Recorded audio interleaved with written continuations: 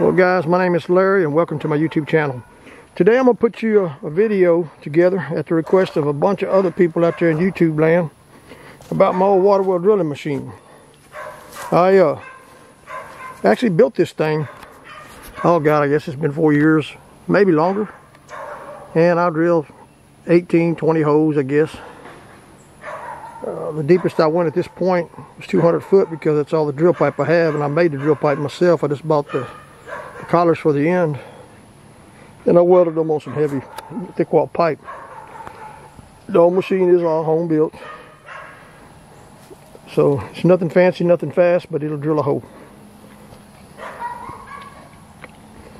This video is only going to show the basic setup of it today. I drilled down 8 foot a while ago just to test the machine because it's been sitting in mothball for about 1.5 to 2 years, and we have not ran it. So needless to say, I had to clean the carburetor out on the water pump and the hydraulic drive motor repair and get it all set up. That was the reason I just wanted to test it with 8 foot of pipe.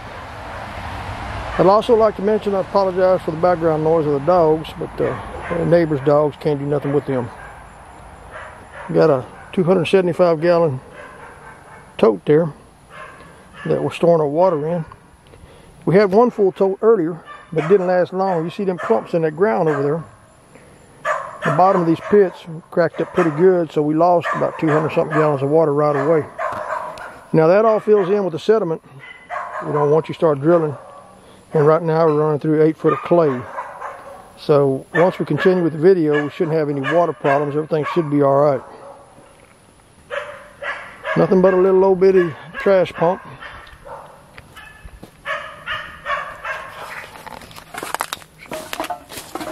Let's see if we can get a picture of that.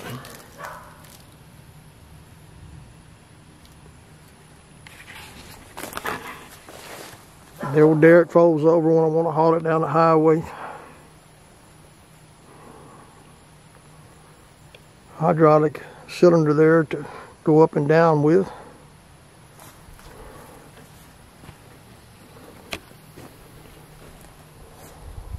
Hydraulic drive pump right there. Filter mounted on the side of the tank. This is the bit we're going to clean out with. It's 6 7/8, which will put you about a 9-inch hole by the time it wobbles itself all the way down to the bottom of the hole. All the drill pipe, like I said earlier, I made myself. Thick wall pipe, collars that I bought, and welded them on it.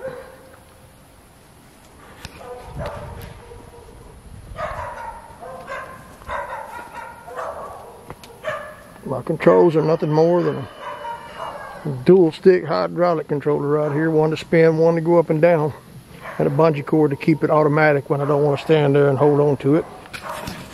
The bit that we're starting out with is this one down here. I think it's about 4 7/8 inch or something like that. That's my starter bit, pilot bit, I guess you'd call it. This is the other end of the drill pipe. There's my little plate that I made to break the collars loose. Well guys, stay tuned. I'll get you the rest of this video and put out another part. It's just hard for me to upload a long video. We have really slow internet. We're way out here in the country, and our internet's not the best in the world, so we'll probably have to make this a 2-part video, maybe even a 3-part video. So make sure you hit the like and subscribe button if you want to see our future videos. When one of those new ones comes out, we'll notify you right away to continue with the water well drilling process. The next part, like I said, will be actually drilling in the ground, watching the water flow, seeing what comes out the hole, and letting you see what this machine will actually do.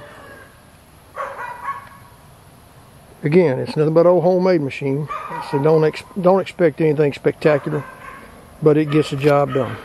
Stay tuned for part 2.